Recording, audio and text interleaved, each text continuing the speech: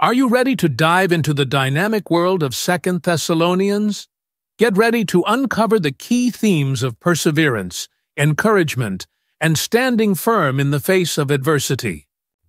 In the bustling city of Thessalonica, where faith meets resilience, it's here that the Apostle Paul writes a letter filled with love and support to the faithful believers in Thessalonica.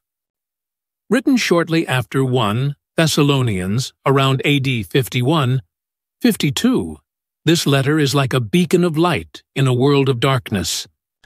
So, what's the mystery behind this letter? It's all about strengthening faith and offering hope. Second, Thessalonians is packed with practical wisdom, heartfelt encouragement, and a call to stand firm in the face of trials. Get ready to be inspired. Hold on to your hats, folks.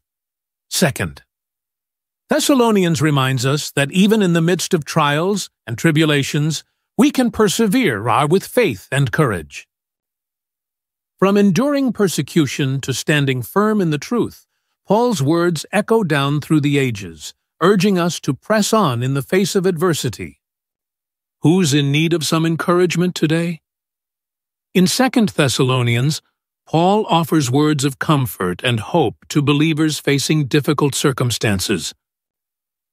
From reminding us of the promise of Christ's return to encouraging us to hold fast to the teachings we've received, Paul's message is a source of strength in times of trouble.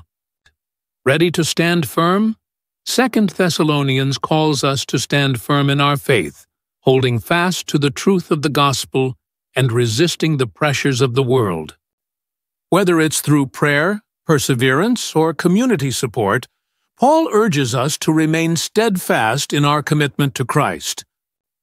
As we wrap up our journey through 2 Thessalonians, let's remember that its timeless truths are just as relevant today as they were in ancient times. On it? Our faith in Christ gives us the strength to endure, the courage to persevere, and the hope to press on, no matter what challenges we may face. So, here's the million-dollar question. How will you apply the lessons of perseverance and encouragement found in 2 Thessalonians to your own life? Let's stand firm together and thrive in the midst of